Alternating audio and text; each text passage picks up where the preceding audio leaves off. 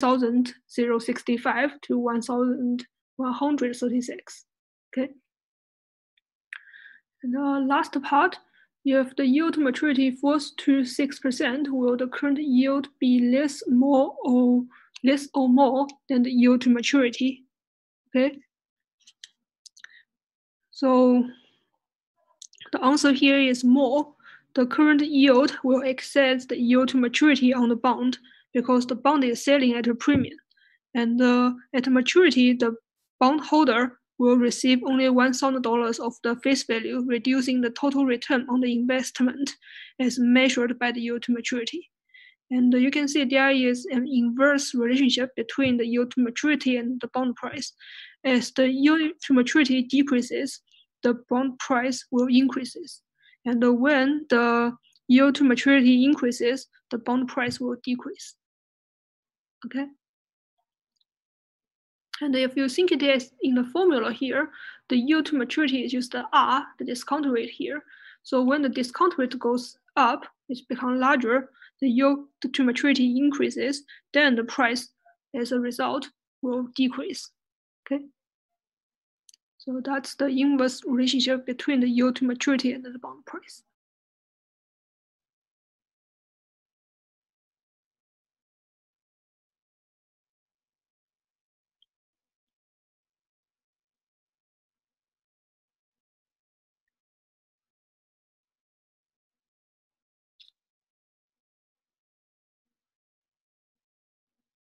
Are we clear on question 2 here?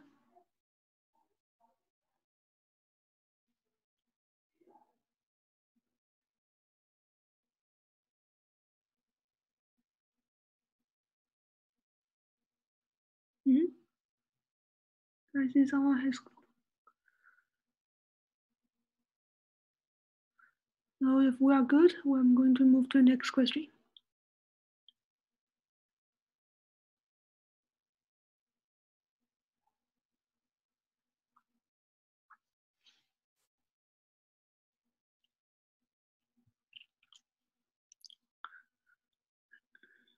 So for question 3, suppose that you buy a TIPS, which is an inflation index bond with 1 year maturity and the coupon rate is 4% paid annually, and assume you buy the bond at its face value of $1,000, the inflation is 8%. So what will be your cash flow at the end of the year? What will be your real return and what will be your nominal return?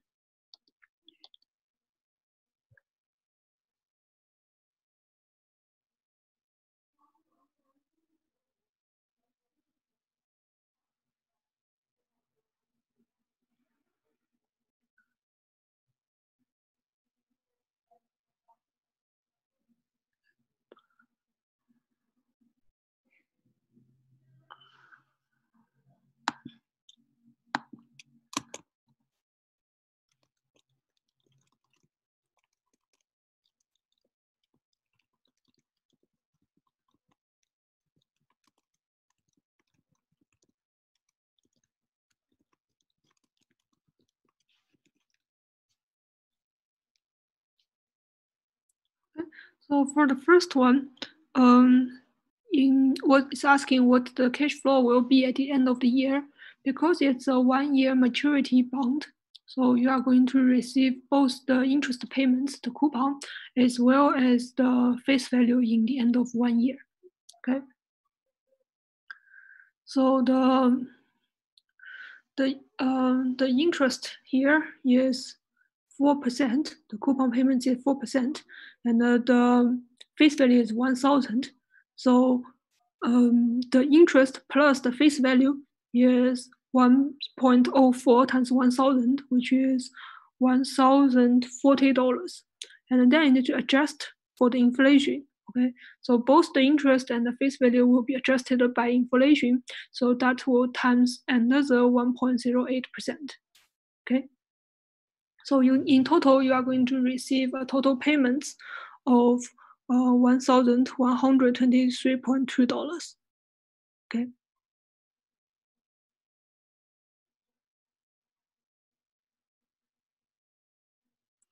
And next is asking you what's your real return.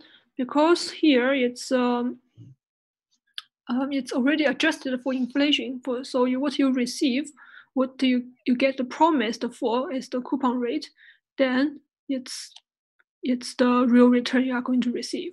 Okay, so for tips, if it tells you the coupon is 4%, and that's the real interest payments. So the real return is the real return equals to coupon rate equals to 4%. And for the nominal return, you can use the formula for the nominal return. Okay, it equals the one plus the real return times 1 plus the inflation and minus 1. Okay, so the nominal return is 1.04 times 1.08 minus 1. Okay, so there is like a Fisher equation.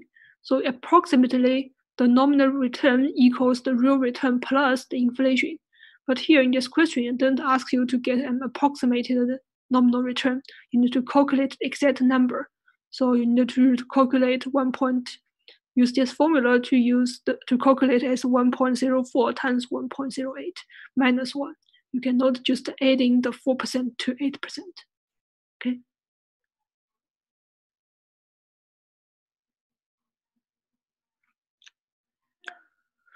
So this is question 3. Are we all good?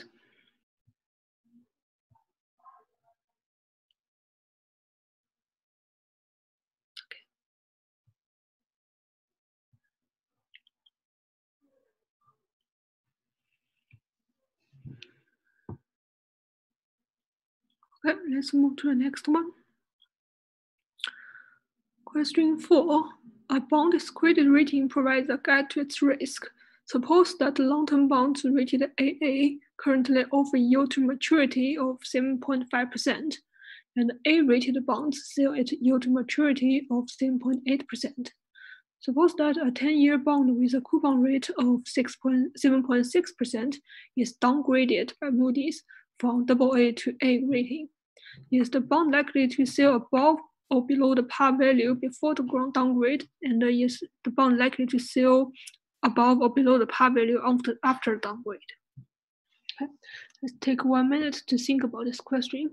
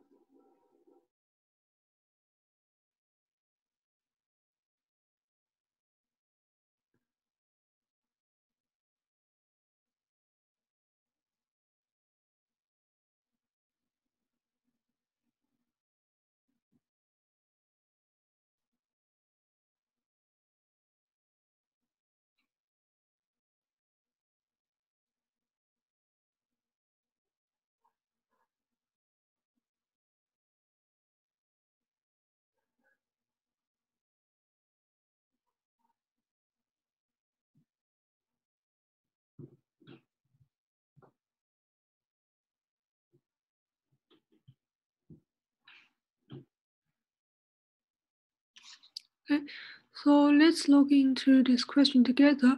You actually don't need to do any calculation for this question. You need to understand the concepts between the relationship between the price and the yield to maturity here.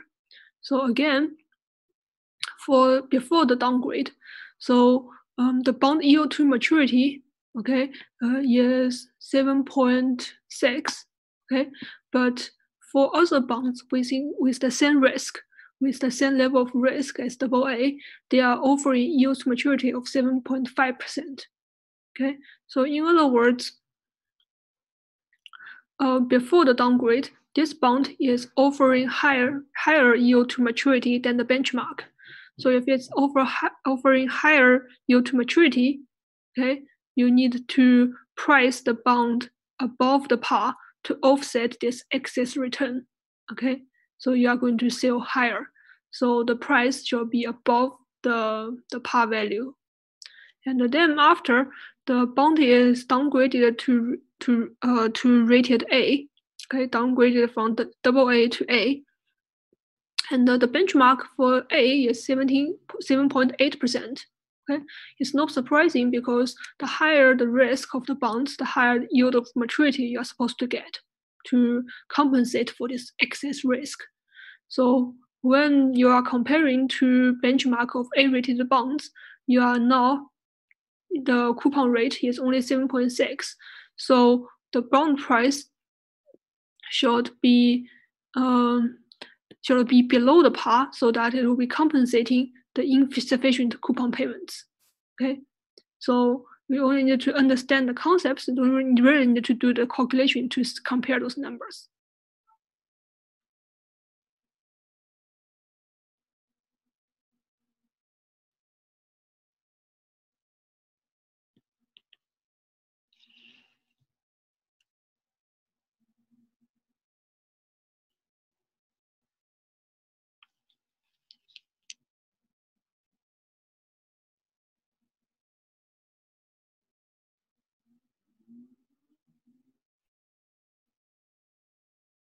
Okay, are we good on this one?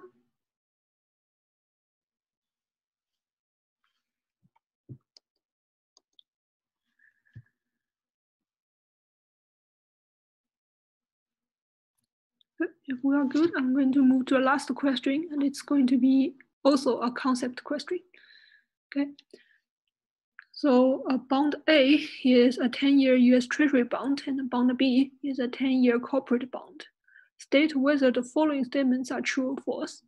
So A, if you hold bond A to maturity, your return will be equal to the yield to maturity. B, if you hold bond B to maturity, your return will be equal or less than the yield to maturity. And C, if you hold bond A for 5 years and then sell it, your return could be greater than the yield to maturity. Okay, so think about the difference between the treasury bond and the corporate bond, and then think about those three statements.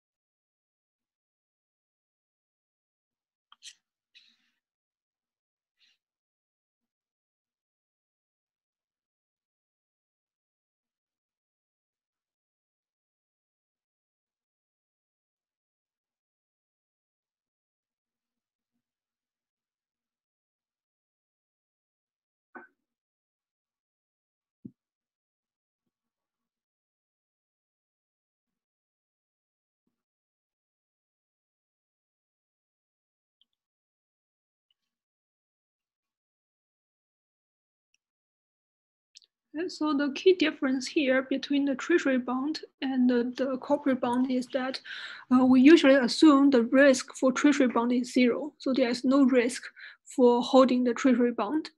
Okay? But there is always a risk for holding the corporate bond. So any corporation, even if it's AAA, they still have a chance of getting default or getting bankruptcy. So to compensate for this default risk, there's default premium on the bond. Okay. So for those three statements, they are all true. The first one, if you hold bond A to maturity, your return will be equal to the yield to maturity. And so this is basically just like the definition for yield to maturity. You're just holding till the maturity, you will get this yield. And because it's a treasury bond, for bond A, it's a treasury bond, there is no risk of getting default. Okay, so A is true here. And B is also true because the corporate bonds, they have default risk. So the actual return has the possibility of being below the promised yield. Okay, remember the earlier example we see in question 1, I guess, saying there is a chance that the company can only paying back for 80% of the face value. Then at this time, the yield to maturity will be lower than the promised yield. Okay. And the last one is also true because if the interest rates fall, the price of the bonds will rise and the gross return can increase. Okay. So if you hold the bond till maturity, you will get whatever is the promised yield to maturity rate, given there is no default. However, if you sell it halfway, you hold it for a few years and sell it out, then your return can be higher than the yield to maturity, depending on the interest rates. It can be either higher or lower depending on the interest rate. Okay, so that's all the questions I've prepared. Any questions? Any other confusions?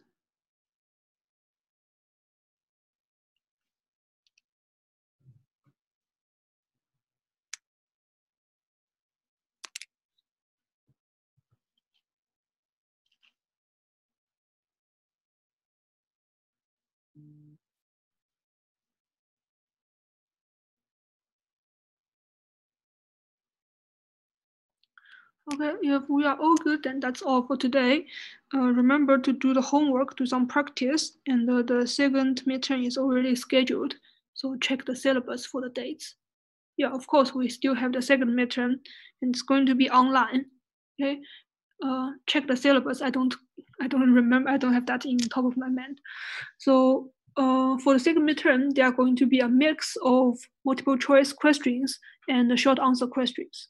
So for short answer questions, I may ask you, say, so any of those questions you may say in the short answers or in the multiple choices. But sometimes I will say, if it's a calculation question, I will say write down the steps. So if you're using a financial calculator, okay, you can just write down the numbers you input here. So you just tell me what's the M you input, what's the interest rate you input, what's the payment you input, what's the future value you input, and what's the PV you get. Okay, so that's the steps I'm looking for in the short answers. Okay. Yes, we are going to have the spring break starting in Wednesday. Okay, and I will upload the videos for chapter 7 on bond evaluation either today or tomorrow. Okay, so study the videos by yourself, and there is no class meeting tomorrow.